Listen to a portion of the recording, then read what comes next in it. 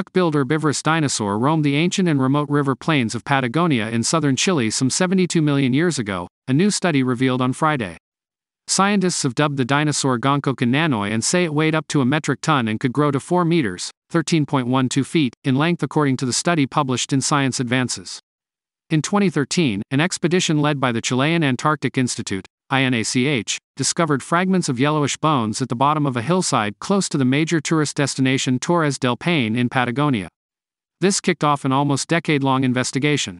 At first, we thought it was from the same group as other South American hadrosaurs, but as the study progressed, we realized that it was something unprecedented, said Jonathan Alarcon, the main author of the study.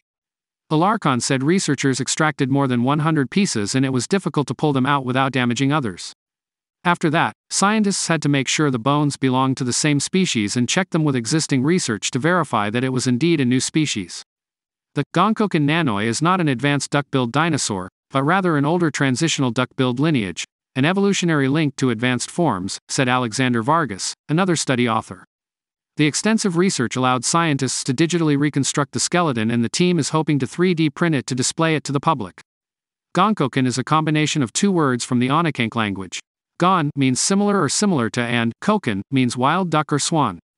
The indigenous Anakenk people inhabited Patagonia until the end of the 19th century.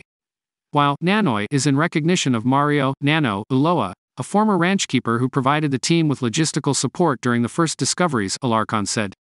So that was all for today's video. Let us know what you think about it in the comments section and subscribe to our channel so you don't miss out on our latest uploads.